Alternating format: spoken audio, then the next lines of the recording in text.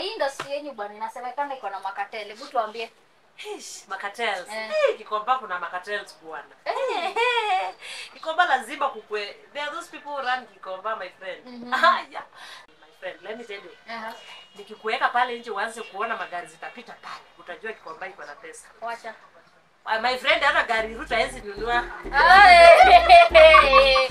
Yeah, president.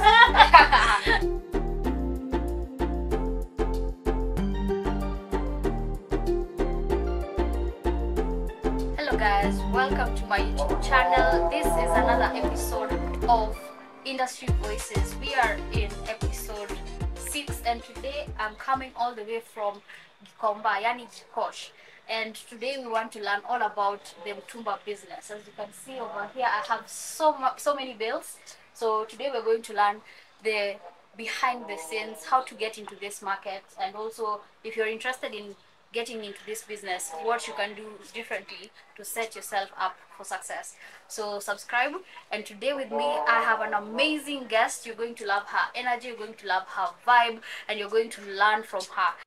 Today I am with the amazing Fridah, also known as Michelle. She owns a company known as Fridah Mitumba Bales, FMB. Check her out on her Facebook page and make sure you purchase from her. And today I want to welcome her to the show to share her journey with us.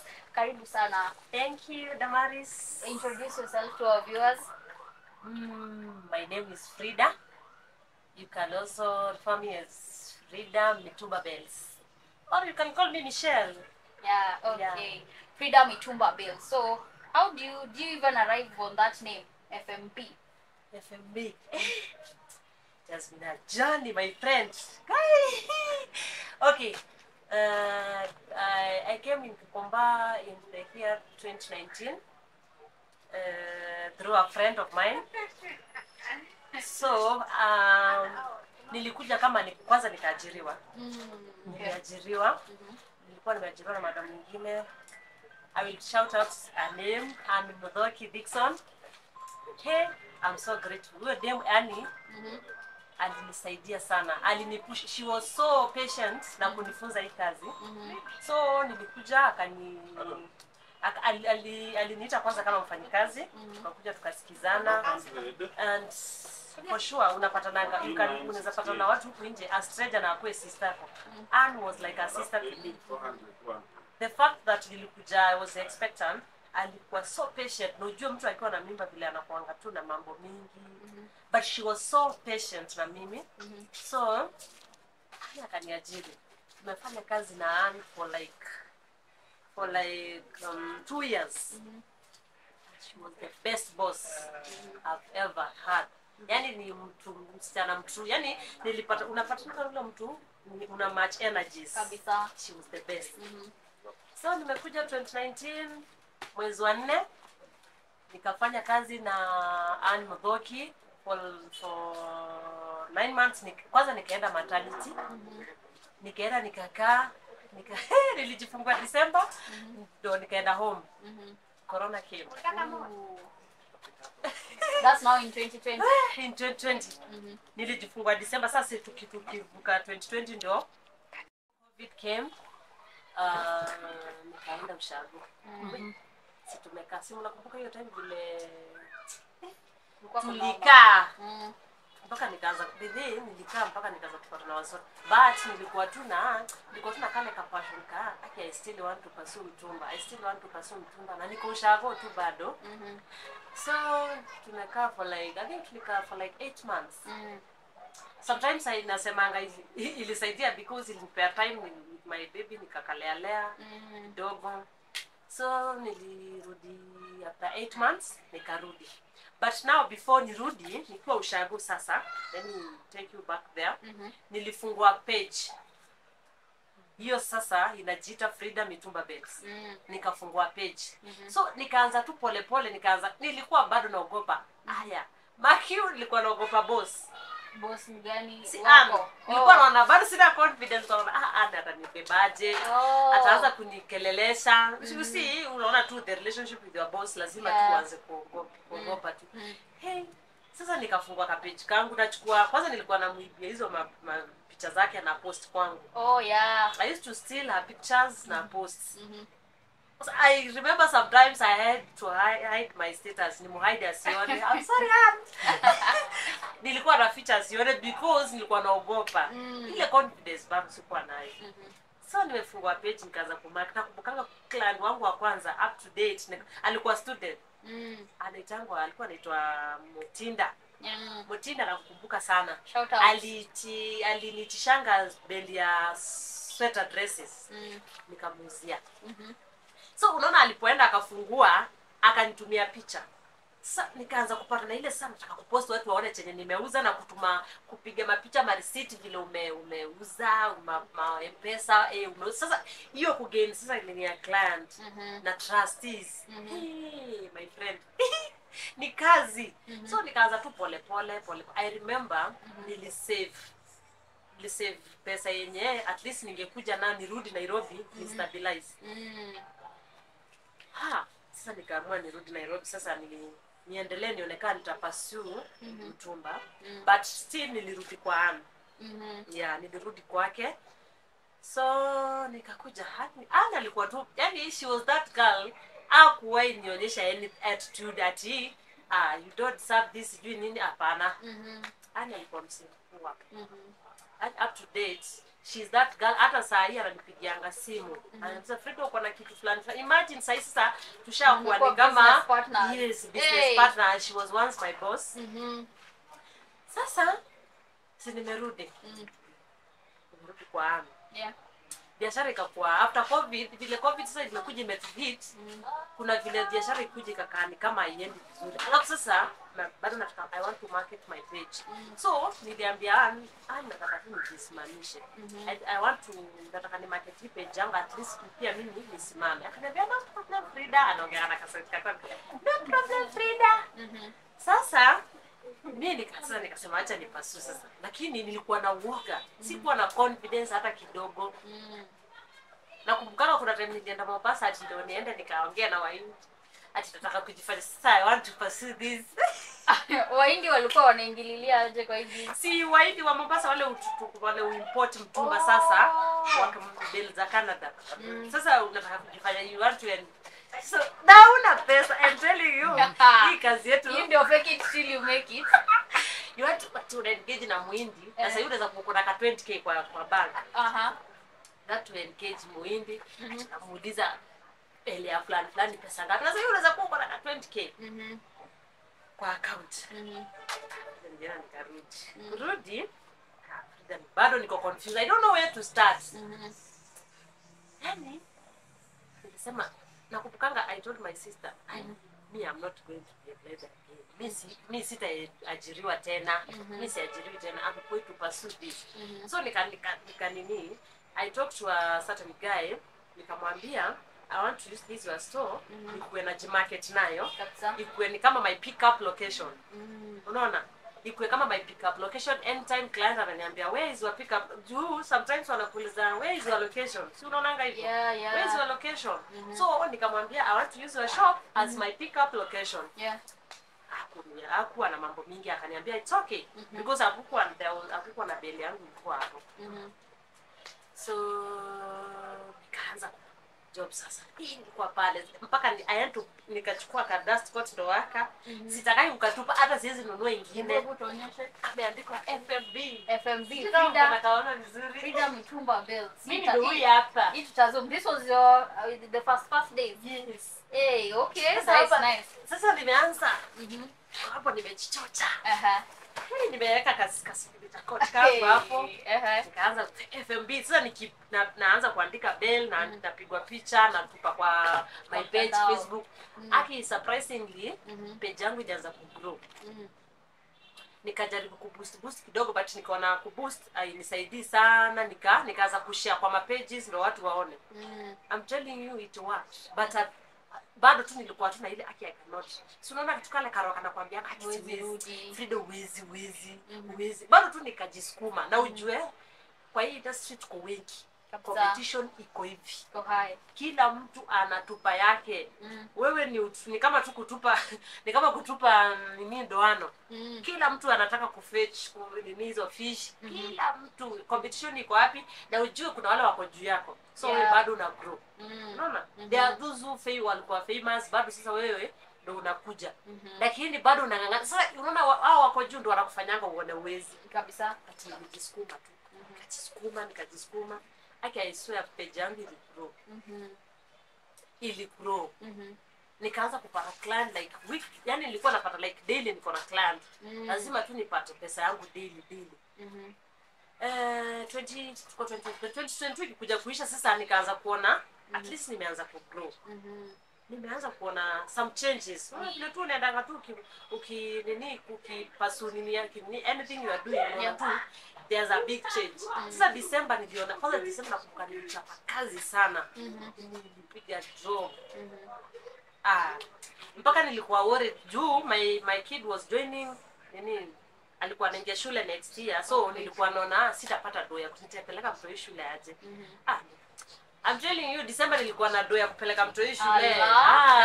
Tumba iko na do.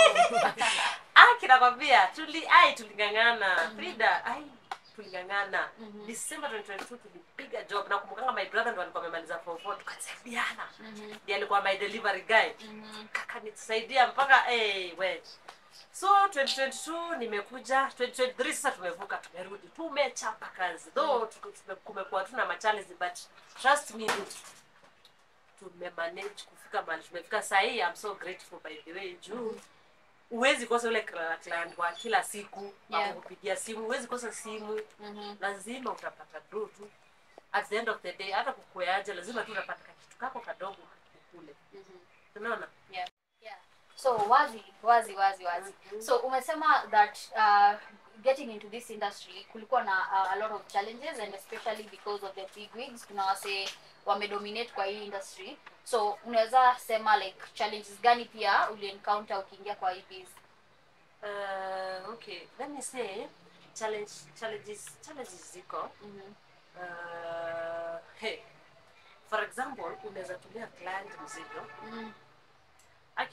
Unajua sasa hii bill saa zingine hata ujuangi sometimes unaiona imeandikwa, inaweza kuwa imeandikwa ni dress. Lakini wewe unaona ni safi lakini ikifika mimi unajua bado sijui ni nini iko ndani. Ikifika pale client anaweza fungua bado apate si safi. Expectations of clients zinakuwa sometimes very high. Like kama you are dealing with a beginner, anaweza kuwa na expectations ziko juu. Lakini sasa mzigo kimfikia enda apata sio vile alikuwa na expect, inaweza kuwa niliuza tu the same bill kwa a certain client, akanitumia picha so nikamforward nikamuonyesha. But yake kuja kufungua anapata yake si safi. Unaona? Juu ya expectations zenye alikuwa nayo. Sasa unapata sasa juu ya hiyo nini lazima tu akuwe na makelele nini but lazima tu Fridah way ya compensate nini, lazima tu ujue vile utaongea na client. Juu at the end of the day client anakuwa right. Uwezi anza kuongea vibaya. So lazima ujue vile utaongea na huyo client. It's either ujue vile utamcompensate. Yani ukosi tu kitu ya kumwambia ucompensate hivyo. So ile nyingine nilikuwa nimesema ni competition. Ingine ni sasa zingine sasa zile kaza kawaida client za kwambia nitakuwekea pesa kesho. Sasa hata labda hiyo pesa umeiplania. Umeplania kesho na buy fish nikakule. Asubuhi yake nimekwama. Nitakuwekea next week. Hiyo story inakunywa maji. Sasa hiyo ni challenge tu na ulikuwa tu umeplania hiyo do. Tunakuwa kale ka toxic trait ka kuplania pesa hujapata. Sasa bado hiyo ni challenge. Kuna kitu umesema about like mtu anafungua bill anapata like si yenyewe, because hiyo inaweza kuwa pia mnaitanga kuchomeka, because mimi naweza ona nikaa nimechomeka because ka bill si safi na maanisha sitapata like deal fiti. Okay, sawa. Na maybe sasa in that case unaweza ambia mtu like in terms of pricing, msana like una advising clients wako wenye wata price nguo ndio wapate maximum profit. Okay, what to do when it comes, kuna vile inaweza choma akiangalia uone hata akikutumia picha uone yenyewe hapa si kuzuri. So kuna vile tu utamwambia I price what you tell your client, unamwambianga enda uuze, alafu ile pesa utapata unatoanisha kwa ile price nilikuuzia. Sasa hii yenye hii pesa iko juu, sasa unamsaidia tunagawa hiyo nini, unamsaidia hiyo loss, tunagawa na hiyo loss. Sasa unaweza mwambia nini, kama tuseme ulikuwa umemuzia bell 10k, auze apate 7k, ama tuseme apate 5k. Sasa hii 5k iko juu, unajua lazima mtashare katikati. So unaambia client tutashare katikati, mtashare hiyo 25. At least hapo ataona yani umesympathize na yeye. At the end of the day anakuunderstand, hata uko unajua nini iko na uko na any bad intention. So lazima muongee na yeye vizuri. At least you keep that customer. At the end of the day competition atapata mtu mwingine wa kumuzia, but at least ataenda na ubaya, ataenda akulani. Unajua sometimes nalani wanga. Si rahisi. Lazima tu ujue vile utaongea naye, maybe asiende, ama ajue vile atauza hizo nguo mshe hiyo nini loss. Wewe ni mpoa. So ukiangalia for example like this bill, you find that most people, hata mimi sahi kuna siku pia nimeuza mtumba hiyo time nakumbuka nikiongea na wewe, and unatakanga like it's seen as a way of getting quick money. Now that means kuna competition, like msebe yote akifikiria kuanzisha biashara afikirianga sinianzishe mtumba. So you as a person who sells these bills, how do you stay ahead in your competition, compete your competition? Competition. It's a bit tricky, man. Ni tricky. Juu pale, unaona pale Facebook lazima kila mtu, lazima tuji, yani uonyeshane kitu yako ndo mzuri. Your best. Yes, lazima sasa useme yako this is the best. But sometimes I deal with clients wenye wasoko sana. So unaweza pata wewe uko kwa industry na wewe, mimi niko na I have my brand, you have your brand, kuna sasa una market na kwako. Sasa client anaweza kupigia apate wewe una hiyo item, anipigie mimi apate niko nayo. Sasa that's how you unaonanga, imagine tuna dealing na the same customers, but sasa inategemeanga na wewe una deal na yeye. Sasa anaweza maybe anakupigia anapata ananipigia mimi. Haya, the other thing ni unajifanya you just have to be unique. Na unatafuta zile bells unajuanga zinatoanga vizuri. Safi. Ile inatoa safi. Kuna zile bell unapatanga, kuna zile labels zinatoanga vizuri kabisa. Sasa lazima ucheze nayo. Ukipata tu hivi ukionyesha client akienda kuifungua, at least ataona ile mwenzako, at least umemcompete kabisa. Juu umempea ile mali safi. Hata kama umepea na the same price ama a little bit higher, ataona kitu ni safi. So hivyo tu ndo unachezanga na zile bell, unajua ni safi, unajua ile label ndio inatoanga vizuri na ile ndio inatoanga. Sasa that's how you don't just sell any bell. So wewe unacheza na tu na zile unajua ni mzuri.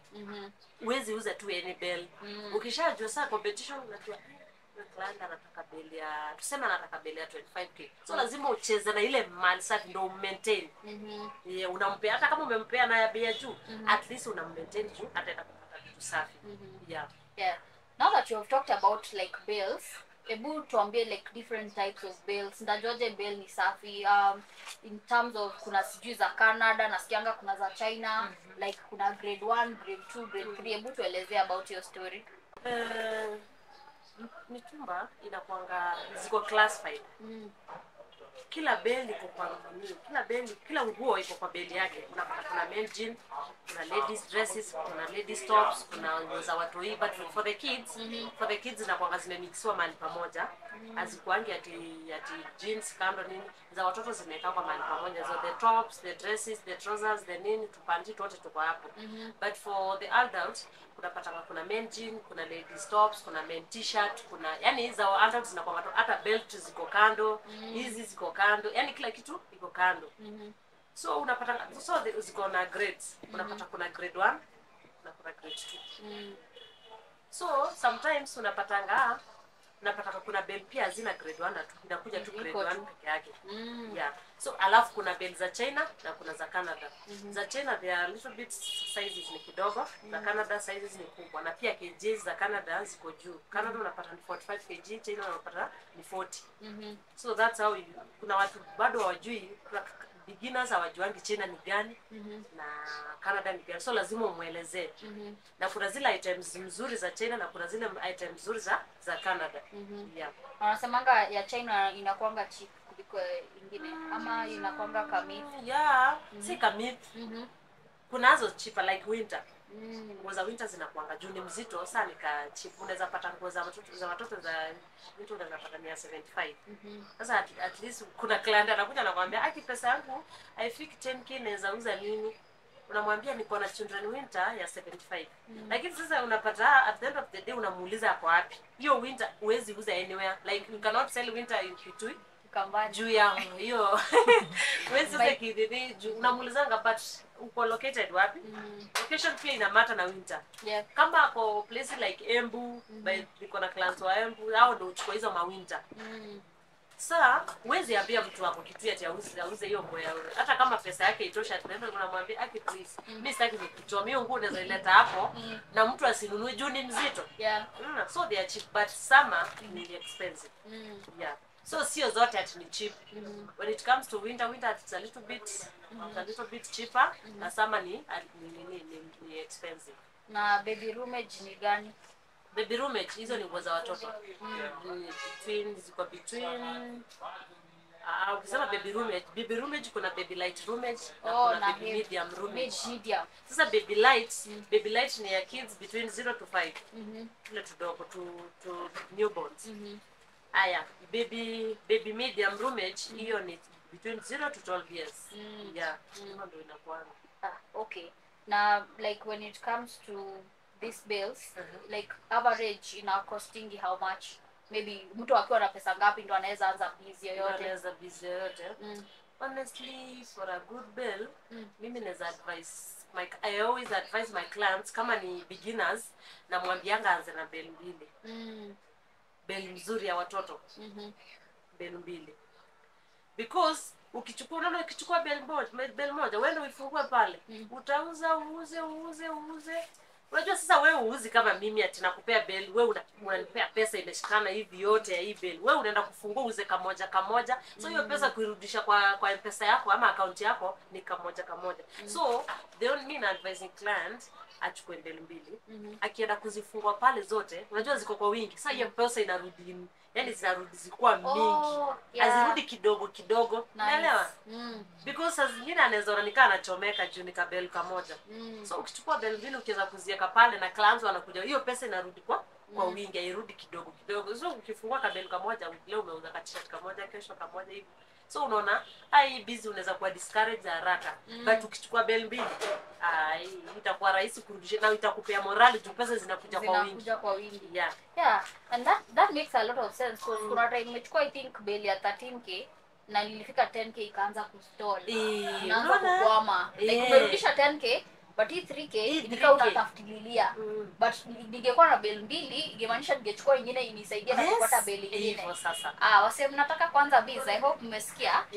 Fridah hapa anatugonga tu na magems, Nice.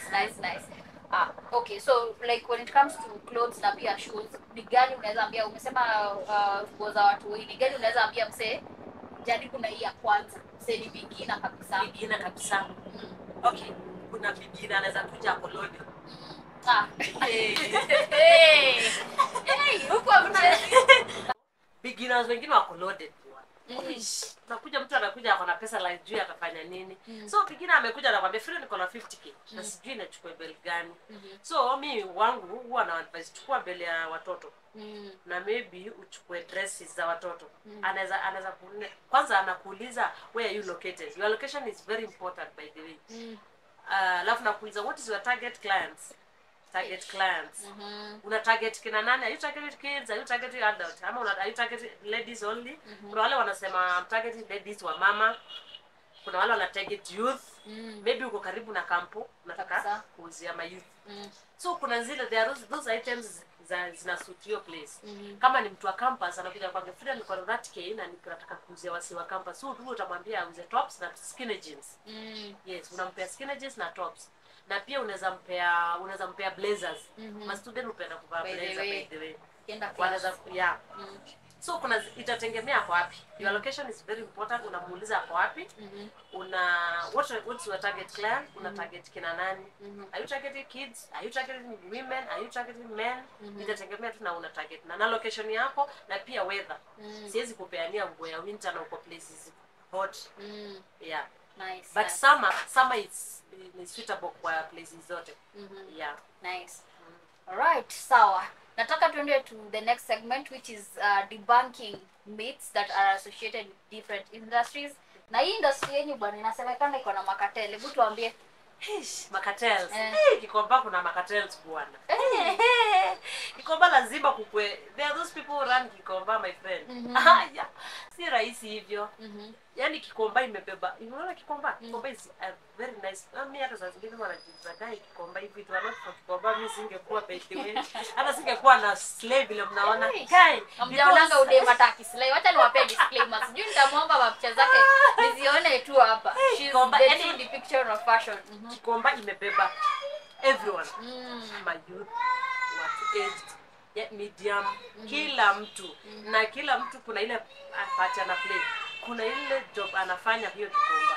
Kuna wale wa kubeba, kuna wale na kwa kila segment kwa sasa wako hapa chini lazima kuna cartel wanarani hiyo. Haya. Yes. So I'll give you an example with our kubeba sasa au float. Bells zikikuja.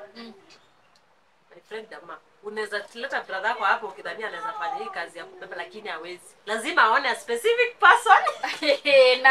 na bell ni zako. Yes, lazima aone a specific person ndo anini atoe hiyo mzigo. So unapata unapata there those kama ni mzigo inaofloatiwa. Kuna ule jamaa mwenye anawapea numbers, kuna ule yani kuna ule ana manage hiyo group yenu ya kutoa mzigo. So lazima uone huyo jamaa akupee kazi. So ukikuja kuwa mgeni wewe utakaa hapo hujapewa namba. Yes. Hautapewa. So kuna lazima tu kuna wale bakatels wana. Vile tu inapanda kuna wale wana run hiyo. Hivyo tu ikipanda hata huko juu kuna wale ututetea. Like ukisikia ati kuna stories za mtumba inaenda kuna wale ututetea. So lazima kuna wale run association. Yes. Kikomba what my friend let me tell you. Nikikuweka pale nje uanze kuona magari zitapita pale. Utajua Kikomba iko na pesa. Wacha. My friend hata gari ruta hizi nunua. Dear president. Unasema Lexus ya Ruto haina maana. Haki kusema kweli Kikomba. Kikomba inakuwa yani imelea watu. Inalea my youth. My youth. Na sasa mimi nimekuja Kikomba na nimegrow Kikomba. Hata yani nimebeba wase wengi. Wengine yani hata my university student hata wenye mtu amedrop mtu ako amemaliza amefanya degree zake equalization ni Kikomba. As long as tu uko na passion yako ya kufanya hii business Kikomba imebeba kila mtu. Unaweza sasa ile iko ni tunakuanga tumebalanziwa. You can always jua huyu anakuwa na degree ama huyu ana. Sisi wote kila mtu anatafuta do. Anatafuta do. Haikuanga leta huko. Ati kuja hapa na degree kama mimi niko na degree my friend. Hakuna kila mtu ako balance. Unaweza kuja na degree yako unawezi beba. Lazima uone jamaa hajasoma akupei kazi yako beba mtu. Yes, inakuwa hivyo. Nice. Yeah. Nice. Na mkifungua hizi bells mnapatanga do. Inasemekana huko ndani kuna madolari. Hebu tuambie kweli. Kuna client wangu mwingine by the last week alinicall. Ananiambia Fridah kuna mali Kikomba za changes. Nikamuuliza kwani kuna pesa umetoa? Akaniambia kuna ladies jeans ulinipeania. Ilitoa $2 hapo. Anataka aliniambia bedhi alikuja akabadilisha akapewa sijui $200. Nice. Ndio. Alikuja akabadilisha akapewa pesa. Kwa hizo nini unapatanga $2 huko? Kwanza kuna mostly nguo za wababa. Hizo ma CP, ma cotton pa hizo zina ukiingiza huko unapata au upata. Nikifungua bell na itisha wababa. Hizo za unajua baba ndio unataka kubakisha but sisi hatubakisha. Ladies do better. Do better. Yeah. Very nice. Okay. So hii biz umeongelelea about stories za kuchomewa. Ni nini kila siku tu ni mamoto? Bede inakuwa tu kitu inapo. Yani hata hiyo moto atujejwa shida na kuangalia mara ni maclashes mara ni ati ukiulizwa unasikia ati ni moto ilishika pale ni mtu aliacha jiko sijui imewaka yani unasikia ni stima sijui nini hata atujejwa shida kwa wapi. na huwa inatugonga sana. Leo sasa kama ilikuwa last week kama ilikuwa lini ndio kumechomeka kwa viatu. Sasa unapatanga clients, sasa unajua wakishachomekewa hiyo ujue ni bado hata kama hujachomekewa inakuwa affect because hiyo client ananunua kwako. Akichomekewa sasa mpaka ungojea asimame tena ndio akuje. So hiyo biashara inasimama. Na inasimama hivyo, inasimama kwako na inaenda chini, hata wenye wanatumiwa nje inasimama. Kuna wale unajua hata watu wa viatu wakifungua kuna wale clients wao wanatumia nje. So unapata mtu amechomekewa stock yake. That's so sad. Yeah, amechomekewa stock yake ana sasa mazee inakuanga tricky. I have friends by the way. Mazee saa zingine inakuanga tricky sana. Hata ujui utamwambia nini. Juu amechomekewa moto hata kuna vile unaweza hata reverse. Yaani kila kitu inachomeka, unafika hapo unapata ni yaani ashes, hakuna kitu. Na unachomekanga tu usiku. Imagine 4 am. Hauwezi pata ati kunachomeka mchana. I don't know what happens. Sijui leo. Ukiuliza tu unasikia tu ni stima. Maana sijui mtu aliacha jiko imewaka. There are so many stories out miss daijua. Na hizo stories zikichomeka wase huko hapo ndo ujirudisha ama watu like because I heard that inakwanga techniques ya ku grab land pole pole. Watu husema hivyo, wengine wanasema ni hizo land issues wanapigania hizo land. But sasa at the end of the day wamechomewa na wanarudi tena wanajenga. Sasa umesaidika. I think sasa tuseme it's a way of kuwafukuza. Oh yeah, hiyo sasa. Yeah, it's a way of kuwafukuza indirect. But at the end of the day bado unapata tu wako tu pale. Wataenda wapi? Yeah. Ama maybe mimi naona ni kama kuna watu huko bado huwa wanakuwa na asata ni group inakosana, alafu sasa wanaamua kuchomeana kitu kaa hiyo. Because at the end of bado unasikia watu kuna hizo issues za land. Yeah. Alright. So, hii dizi ya mtumba nimeona kwa news in different occasions. Unapata like these politicians or leaders wanasema this mitumba business should be regulated, should be closed, and wana push for self production. Wanasema Wakenya wanafaa wa revive Rivertex ndio wako wanashona manguo zao. So hii ni business inakaa inalisha watu wengi wenye umesema right from the bottom of the pyramid like to the top. So what's your perspective on hii mtumba business na wase kusema ifungwe? Sasa mbona mfunge mtumba na kisho? No way my friend. Mtumba inatulea. Mimi haki kusema kweli mi sometimes nasikia wakisema ati watafunga mtumba, but nikiangalia mtumba vile iko, it will take them time to kumaliza mtumba. It will take time because hii kitu inalea. Alafu mtumba yani mtumba hata ukiangalia kwa business zote mtumba ndio inapeana ile tax kwa juu. Because ni chini, kutoka pale chini. Yani kuna watu wa kubeba, bado tunapikiwa tunakula, kuna wale wanaenda hizo bado hiyo chakula wananunua kwa duka. Yani ni chain mtumba iko na yani imebeba. Iko detailed sana. So mimi naona sometimes but huwa tuna tense, sisikie nikisema hivyo. Huwa tuna tense bana. Unashinda sasa wakifunga utaenda wapi? Na saa zingine hata wewe unaweza kuwa tu haukumaliza shule. Sasa utaenda wapi? How will they transfer us to another business? What transfer to alafu I've explained to you the way I've worked for it. Vile tu una work kuigroisha. Alafu sasa utolewa hapa upeleke mahali pengine tena uanze fresh ku market hiyo. Ndio ufungue hoteli. Ama uanze waambie mimi for example mimi sijui kuuza nguo mpya. Sijui. Hebu uweze uniambie sasa nianze nianze kuuza nguo mpya. Yaani inakuanga tu tuna trends wakianza kuongelea hizo stories zinakupeanga wasiwasi sana. Because at the end of the day hapa ndo unakula, ndo everything bills zote unalipa kupitia mtumba. So sometimes unaonanga tunaomba tu tunasema Mungu saidia tu wa change hiyo narrative waende kwingine. Sasa hii at least kubetulia alafu at the end tunasemanga makatels wetu at the end of the day lazima kuna makatels wetu watatutetea. So tunaonanga at the end of the day tunajiconvince tunasema yes but waki-insist sana mazi tunaanza kutenza. Unaona kwanza sisi watu wa huku chini lazima tu tense because ukiimagine vile utaenda kuanza fresh na already uko na familia. Unaona? Watu hivi Kikomba mazee imebeba. So lazima tu wakisema ati watamaliza watakuwa wamemaliza watu wengi. Wengi sana. Na ni chain ujue mtumba iuzwe Nairobi peke yake. My friend, lori za Moyale zinakuwa zimesimama hapa zinajaa lori kama 20. Zinabeba mzigo zikielekea na huko Moyale. Ujue hivyo. Sasa mtumba iuzwe ati Kikomba peke yake, ati Nairobi peke yake, inatoka nje. So unataka kuniambia mtumba ilipi tax? Inalipa tax sana. Sana. Inauzwa all parts of the country. Unaweza pata kwa client wa Kakuma, uko na Wananyuki, uko na Wamoyale, uko na everywhere. Mtumba inafika. Mtumba na wengine transport kwa zile countries zenye hazipati mtumba, kuna wale tu upata ways of zinavuka nje. Yeah. But sasa tunasemanga Mungu tu atusaidie. Wewe watu wengi kama Fridah man. Tuna glow na mtumba bana. Because mimi kwanza kitu ya kwanza navaanga mtumba. Hivi hata ni vile sasa hii ni mpya, lakini unaona hii mpaka ndani nimevaa mtumba. Yes, so represent fully. Hata my dust coat ni mtushi. Nilitoa kwa scrubs, kwa Belia scrubs. Alafu Hospital nini? Hospital nini? Sasa nikaenda nikaprint. Utajuaje? Lakini wasema wa mtumba pia mnakuanga innovative. Nani angejua? Kwa zenyewe inakaa ni ya hosi. Yes, unaona watu wengi unitaka nurse. Wewe nurse. Na pia sura ni ya nurse. Wewe nurse, daktari anataka kututibu, unajua lazima atakuwa kichokozi ukipita tu kwa street za Kikomba. Nurse, ukipita FM tena.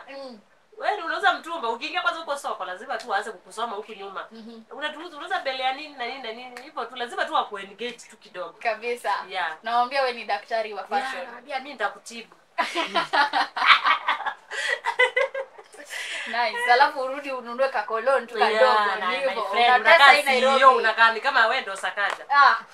Very nice. Very nice. Nice. Okay. Hii mtumba imesemekana basi mtumba itunzwe. Idumu. It should stay, my friend. Alright. Sawa. Una serve very many counties. Will you say ni nini imekusaidia kukua na that reach? Ni social media ama ni nini? Okay, ni social media through my page Fridah Mitumba Bells, as I said earlier. So through my page ndo niweza kujimarket. So the moment umepost kitu up and share to different pages, unaweza pata kuna Eldoret business forum, unapata kuna Moyale business forum, kuna Nanyuki. Yani you share your page to those people. Wale wamefollow your page wataona umepost kitu hapo and they follow your page, wanafuatilia wana what do you do. So that's how nimeweza kupata clients from different countries. From different cities of this country. So unapata unaweza pigiwa tu na client akwambia niko Busia. Nataka unitumie dresses. Unaona? So through social media huwezi kaa tu chini hivi dama ugoje ati client akuje, hawezi. Market lazima umarket yourself. Lazima upost watu waone chenye unafanya. Lazima client akue convinced this is what you do. Unapost mpaka picha samples, unapost kila kitu. Beli kifunguliwa unaambia client, would you mind to send me some samples nionyeshe client mwingine hivyo. So do client akikuja inbox anakuambia nataka dresses, unaweza kuwa na samples, unamtumia. Kama ulikuwa nazo unamtumia, anaona. Sasa at least unamconvince ananunua beli nyingine. Na referrals. Sasa wale client stabilize nao unapata wana kurefer. Kama uko na client wa Embu anakutafutia clients hapo kwa hiyo soko. Kama ni Busia anakutafutia. Unasikia unapigia nimepewa namba yako na customer wako fulani nataka beli ya hii na hii. Hivyo. Very nice. Mimi kama mwanabiashara nachukua tips because I've really been struggling with marketing and sales and inaonekana I've not been doing the work. So nikirudi hizo business forums zitanitambua. Alright, sawa. Tukiwind up, ni nini about industry yenye watu hawajuangi yenye unaweza taka kuambia?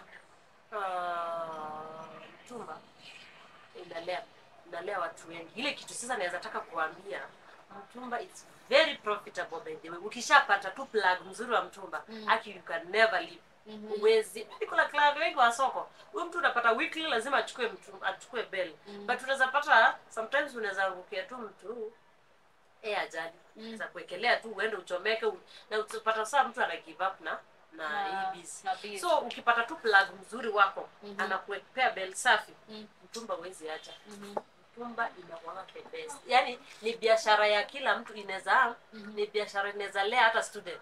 Juu hata saa zingine unaweza pata client ni student, anauzia student mwenzake. Anakutumia, anakuambia mimi ni student nataka unitafutie belt fulani naona masai na trend watu wanataka kuvaa hivi na hivi. So inaweza lea anyone. Si eti specific people, hapana, mtumba ni kila msee yoyote. As long as you get a very nice plug, uko sawa. Yeah. Nice. Okay, so on to my favorite segment of this show, which is the games section. Because Fridah is in this mitumba industry, I want to test her level of fashion. Niambie kama anazijua ama kidogo anabahatisha. So I'm going to be showing her and then I'll insert the pictures. So we have this. Okay, hiyo nimekuonyesha. Okay, we have hii ni gani? Hiyo ni Chanel. Chanel ama ni Chanel. Chanel. Perfect. Na hii? Hata tuone. Hata hii misijui. Abercrombie and Fitch. Hiyo hata misikejua na hii lazima unajua hii. Hiyo ni Givenchy ama? Madam. Nakumwa. Madam. Okay. Na hii lazima unajua. Hiyo ni waje yake nimesahau. Nimesahau. Hiyo nimesahau. Inaitwa Saint Laurent. Okay. Nice. Na hii hapa katikati. Gani? Hii ya black hii. Ati Victor and Rolf. Hiyo hata ni amjui. Acha tuende zenye zinakaa kidogo tunajua. Hii unajua hii. Gani? Hii. Iko hapa juu. Hii ya chini. Hiyo ya chini. Hii. Buze italeta answer. Hii hapa. Hii najua bwana. Nasahau kwa nini? Nimesahau. Versace. Tutaenda kwa zingine zenye unajua hii unajua hii. Hii ni kwa na kafarasi. I swear sijui hiyo. Hii ni Ralph Lauren. Hiyo sijui my friend. Aya sawa na hii CK. Hiyo ni Charles and Kate. Calvin Klein. Mbona Charles and Kate? Charles and Kate na aunt. Sawa. Nimekumbuka. Acha tuone kingine tunakajua. Hizi zingine zinakaa hii LV. Louis Vuitton. Okay. Na hii ya mamba hii Lacoste, at least una shine. Hata mtafutie hapo nimeshine. Aka Amani. Acha tuone kingine. Hii inakata nguvi DY ni gani? Inaitwa DKNY. Nice. We may have a very engaging discussion. I've gotten to learn a lot of things about the mitumba industry and mitumba business. Thank you so much, Fridah, for opening up and sharing with us.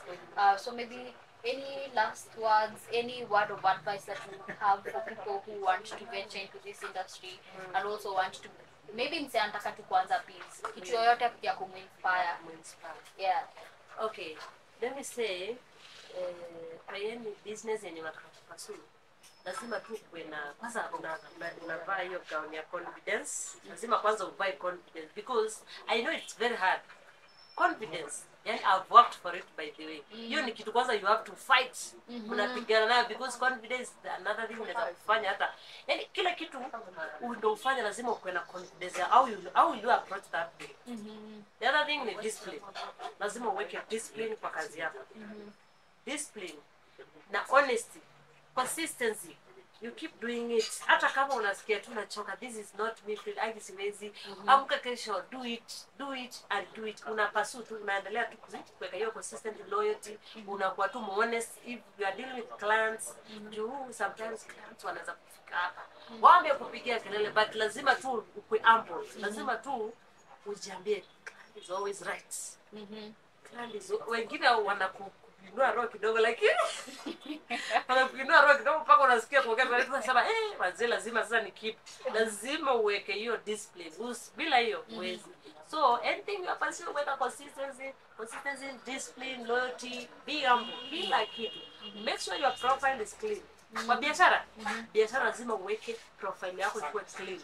Mostly kwetu, ladies inakuwa challenge sana. Because you know sometimes unapatanga sisi kuna vile nature ya mwanamke tunakuanga tunagani kama just want to tunataka kusympathizewa, tunataka mwanaume akusympathize. So maybe in that process lazima uwe na mambo mingi kidogo hivi. So lazima ukuwe na self control na uweke profile yako clean. Juu kuna vile unaweza choma kwa uwezi pita mbele ya watu. For example, kama mdosi mwenye ananipea mzigo, akisikia ka profile kangu ni kabaya ama akasikia ka historia kangu kabaya, unafikiri anaweza ni trust na mzigo? Hata kama ni pesa yangu iko natosha, nataka nikopeshe, do you know that hawezi nipea? Hawezi. So lazima tu kuwe na profile nzuri. Yeah, you make sure your profile is clean. Most of ladies sisi ndio tunakuwa tuna hapa channel. Yeah, though men wanakuwa, lakini wanaume kwa biashara wanakuwa so mi huwa napenda sana kufanya kazi na wanaume. Wanaume wanakuwa kila kitu wanaume. Bidii wanaume ndio utusaidia kila kitu. Unajua mimi naweza kuja hapa tu niseme nataka bei, lakini mwanaume ndiye ataitoa hapo ibebe ipeleke mahali inahitajika. Huwezi ona mwanamke anainua hii bei, mimi siwezi inua. Lazima men wakuje they chip in. So for the men, we love you. Thank you. Me bado mimi niko na soak because you must give advice tunapewa. Confidence, consistency, keep a clean profile, customer is always right, language and honesty. But wakufanya biz manze huku nje na integrity na honesty ni wachache. So give FMB all your monies please. If you are engaging in this business, give Fridah all your monies.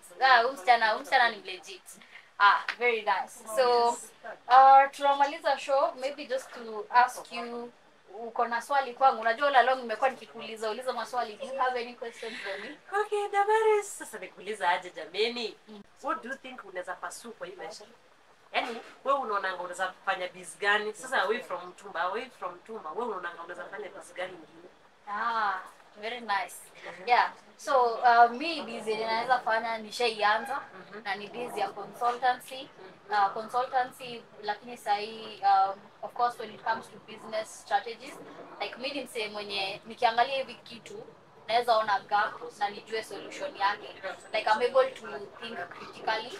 Like naweza kwa tu nimekaa hivi, in fact mimi nikitembea mimi utembea tu naona wasee, but nimekaa hapa kuna so many things, like akili yangu imerun. Like rawati mimi inaniambianga tunaweza kuwa na dama hapa, but dama akili yake imefika Mombasa. So I think making good use of that brain yenye niko nayo is being a business strategy and a strategic consultant kwa biz yote ile tu. So long as wewe uniambie hii biz nafanyanga hivi, I'm able to see hii biz kuna kitu ina lack hapa, na ukifanya hivi itakuwa better. So sometimes inaweza kuwa si mimi mwenyewe nafanya hiyo biz, but naweza spot nani provide like provide solutions. So sahi nime notice kuna gap kwa education sector. Wase hawana soft skills ni hizi vitu zote zenye Fridah ameongelelea: honesty, integrity, self confidence, customer service. By the way tuko na master class ya self confidence, check it out on Damaris. Make sure you sign up. And hizi venye tu umesema, the reason na run your course ni hiyo kitu umesema. Kama manze ujiamini, hakuna kitu unaweza do kwa hiyo. Unajua Damani nimekujua kutoka kwa watu wengi, wewe unakuwa na confidence. Mimi nakuaminia. Hata very soon nimekwambia utaanza kufikiriza na Sagaje, mheshimiwa. Unaona aje? Mheshimiwa unaona aje hapa? Unaona aje na kina Ruto hapo na kujua na confidence. Me by the way I've worked for my confidence, nimeifanyia kazi. For you nimekujua kutoka kwa mtoto hata kusalimia. Alikuwa anaona unasalimia wazazi. Na mtu anakuja dhamana kusalimia hivi kama mheshimiwa. Ah. Yaani umekuwa na confidence. I love your confidence. Umekuwa na confidence kutoka kitambo. Shukrani. Mimi yangu I've worked for it. Lazima Haki tuitafute. nimeifanyia kazi. Mimi sikuwa na confidence yake. Ebu viewers wetu wa comment, mdema ako na confidence ama huyu msichana Dhamana ananiambia amefika hapa. lakini unaona kwa hype akimwambia akidama sina confidence. Sina confidence. Ni vile tu naona ukinicommenti sasa unaniambia ina vile unaona kwa hype. For sure mimi nakuwa I have to work for my confidence. Ninakuanga tu nijicompose. At least I naona vile tu siku zinaenda naona tu na improve. But hey, I've worked for it. umefanya kazi fiti. Yeah. From where you've reached today, going back to 2019 to date, manze, wacha nikupe your flowers, nitatafuta flowers nikupe hivi. But umejikaza, journey imekuwa true, and see who you are today. Msichana ukikutana naye kwa nje unasema nguni CEO bana. CEO. Yeah, so thank you very much. It has been a pleasure even just doing this interview. Remember to subscribe, comment, like and share. Until next time, this is Maisha Chapters.